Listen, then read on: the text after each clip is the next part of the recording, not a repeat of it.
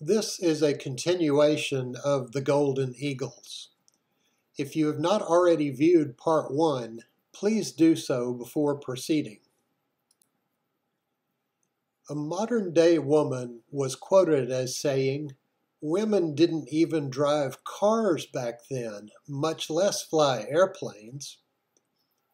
Amelia Earhart is one of the best-known female aviators. She is known for a number of quotes.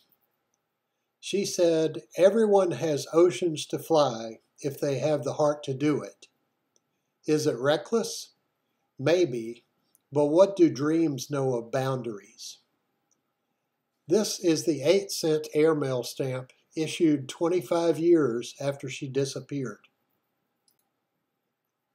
Amelia is pictured here with her flight instructor as she began flying lessons in 1921.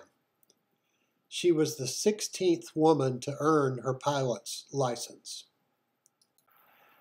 Amelia set the women's altitude record of 14,000 feet before Charles Lindbergh made his first solo flight. She nicknamed her small yellow biplane the Canary. This Artcraft first day of issue cover with a plate block of 4 lists some of her accomplishments.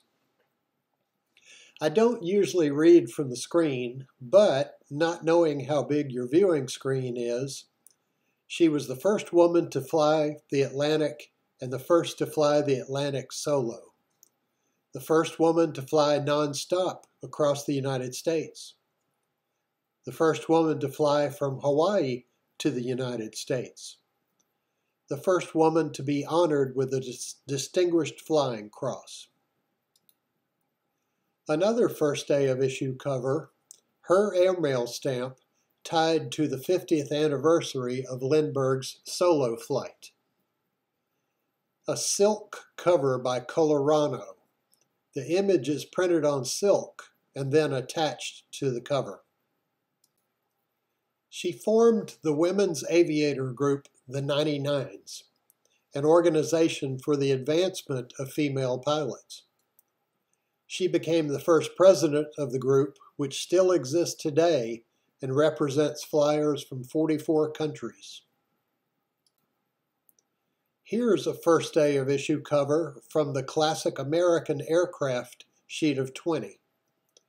It features the Lockheed Vega she named Friendship, in which she made the transatlantic solo flight. She's pictured here after landing in Ireland following the transatlantic flight, almost exactly 5 years after Lindbergh's solo flight.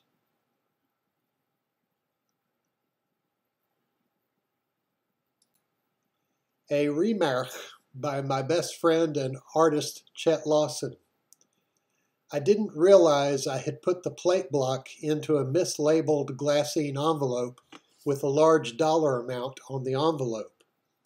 He didn't know you could buy the stamp today for $1.40. Artists are already nervous about making a mistake before they start painting. After the project was over, my friend said, "Never again." Another Chet Lawson remark. These little paintings turn nice collectibles into one-of-a-kind pieces. This is a first day of issue cover with a cachet by C. Stephen Anderson.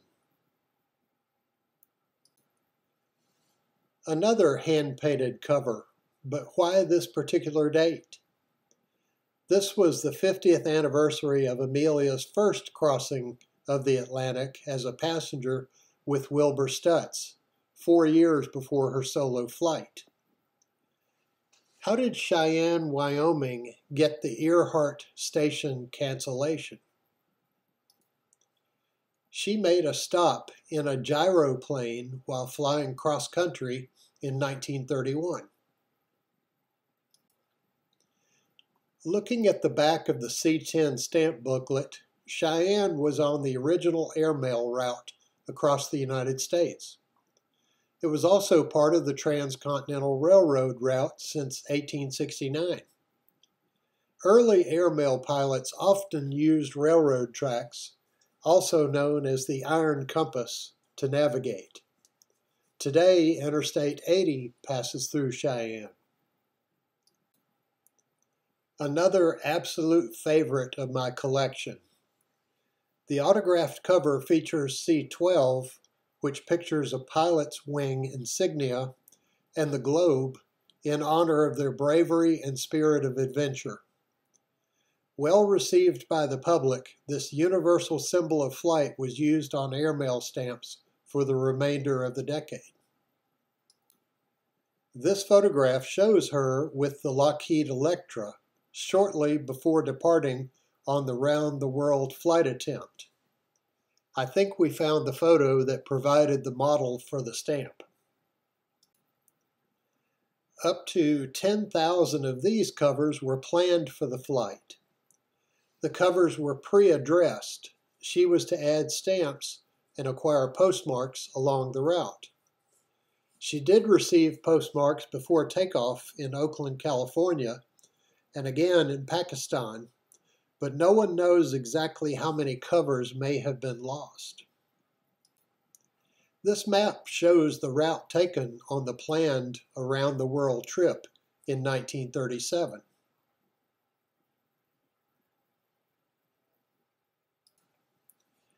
Here are some of the newspaper headlines the day after her plane vanished. An extensive search effort never returned any results. The United States spent $4 million searching.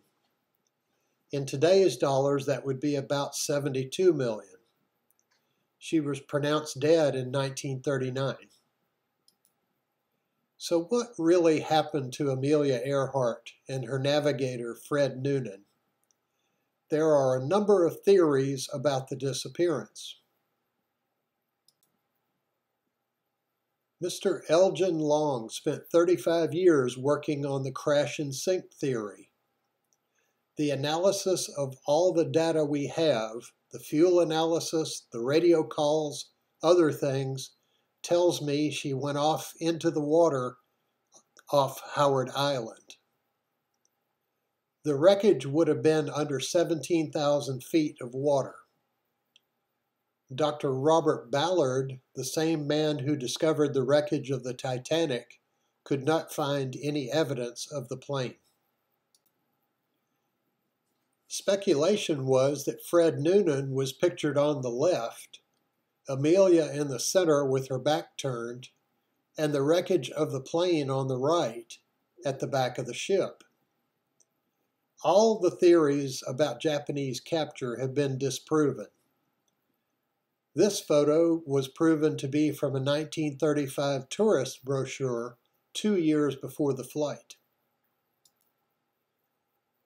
Gardner Island, south of the Howard Island destination, is the most likely crash site. Gardner Island is the Americanized pronunciation for Nikumaroro Island.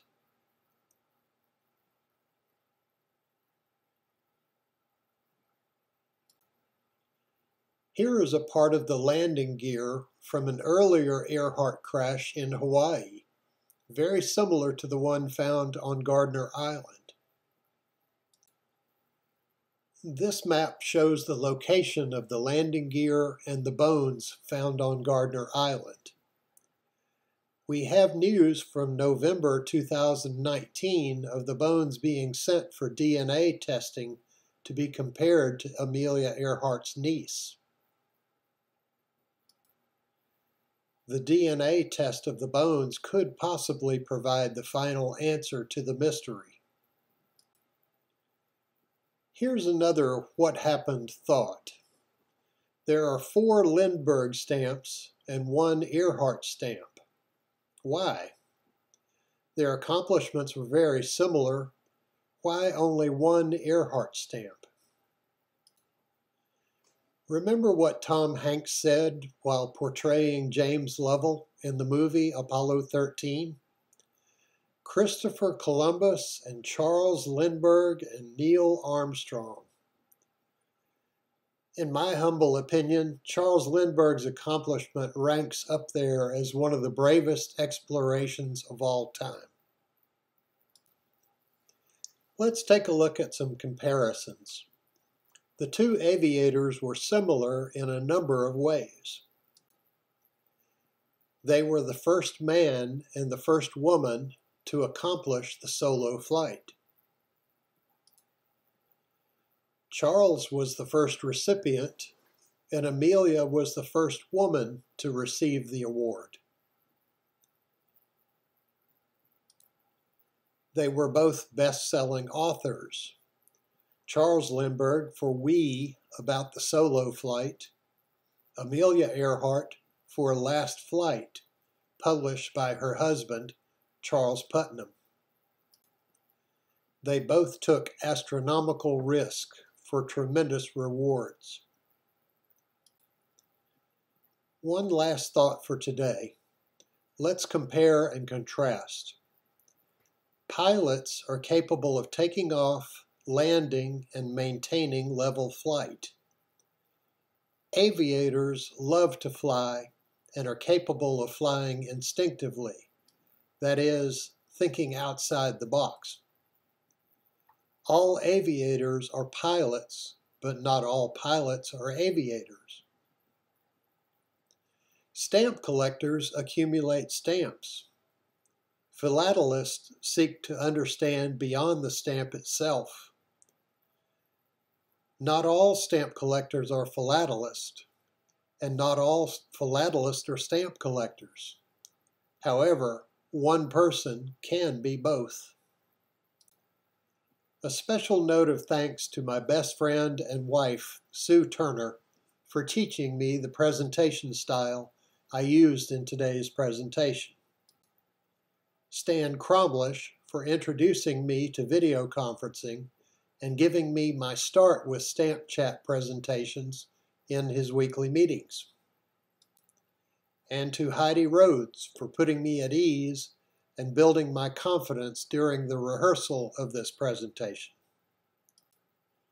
In review, today we took a look at my version of A Concise History of Charles Lindbergh, a thumbnail history of Amelia Earhart, some examples of my airmail stamps and covers, and a review of the parallel traits of the two aviators.